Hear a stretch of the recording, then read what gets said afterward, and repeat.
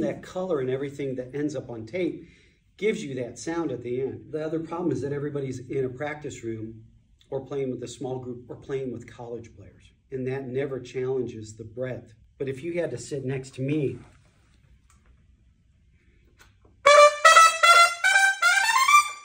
you know, and I'm playing like that, and you're playing like that, you'd be like, I don't hear sax. Yeah. And they'd be like, well, yeah, you're not getting on tape. You're not printing.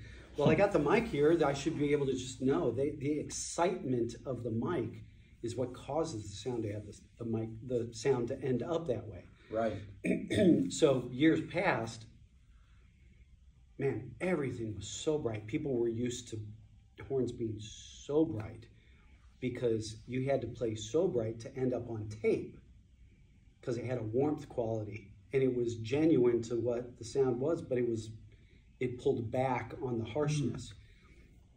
Digital does the exact opposite.